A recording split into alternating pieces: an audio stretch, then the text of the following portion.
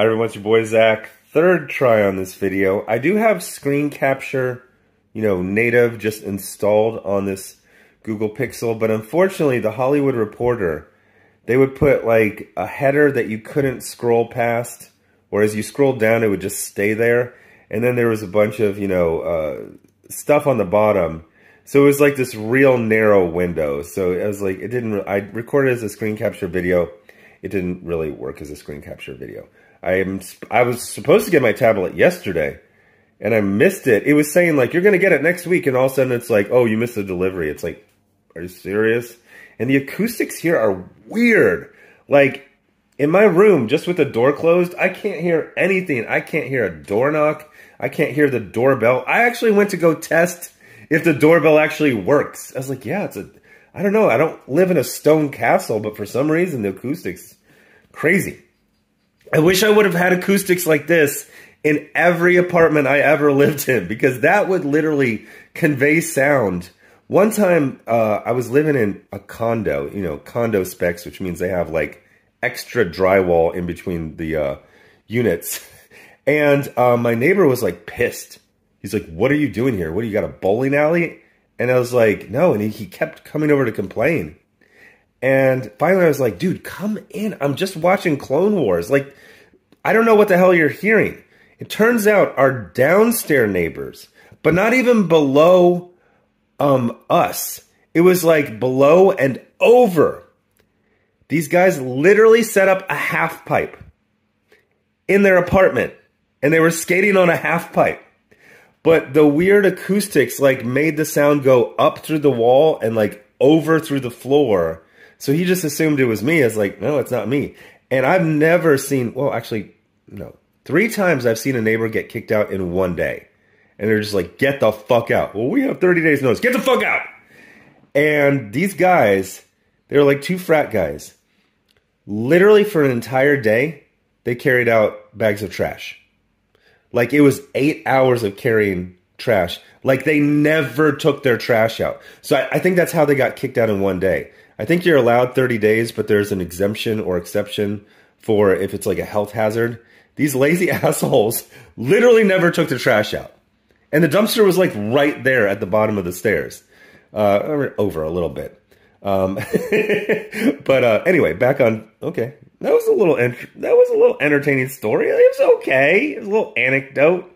Anyway, so one of the things that always creeps me out, and SJWs do this all the time, is when something happens, they will go tweet out, what are we thinking about this? They are literally asking for the consensus so they can agree. So the consensus is that this is just awful and egregious. It's elder abuse. It's completely immoral. Except for, I read past the headline like none of them did. And it's a complete nothing burger where they do not have the license. You know how there was like, Carrie Fisher was in Rogue something? Planet? Rogue something. And Peter Cushing and Carrie Fisher, they did digital versions of them in recent Star Wars movies. I mean, KFC, you had B, C, and D list celebrities dressing up like Colonel Sanders. Like, it's a thing. You make a deal with whoever has the rights to the likeness, and then you use it after their death. Walt Disney, his signature is on everything. He's not actually signing those things. So everyone is assuming it's going to be this uncanny valley, Stan Lee cameo in Guardians of the Galaxy 3. But I actually read past the headline. It's 4 movies and theme parks specifically, and it's just his likeness, like a drawing or a photograph, already recorded audio, and his signature. That's it. So when you go to the Marvel store at Disneyland, which I don't know if it exists, but it probably does, there's like a little Marvel kiosk, at least.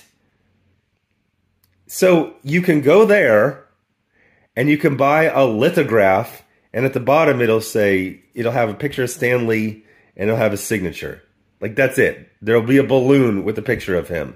There'll be oversized popcorn with his image on. Like, it's stupid. It's nothing. Stan Lee would have liked it. He signed these deals. I saw someone call it elder abuse. It's like, It's his picture on a frickin' popcorn container. He would have loved it.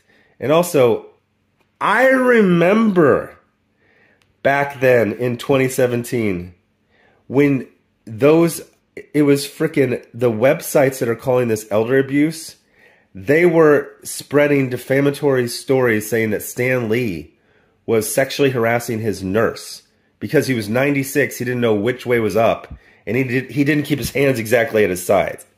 I remember when you guys were trying to destroy his legacy. Absolutely destroy it. So don't sit here and cry crocodile tears because a cartoon drawing of him is going to be on the side of like the gift shop bag. Shut the fuck up. There's no contract for an Uncanny Valley 3D animation cameo that's going to be in the next MCU shit show. And we know they can't do computer graphics well because I just saw the trailer for She-Hulk. So that's Luna scratching at the door, which means she's no longer an outdoor dog. She loves air conditioning, so I'm going to go let her in. Thanks for watching. Bye.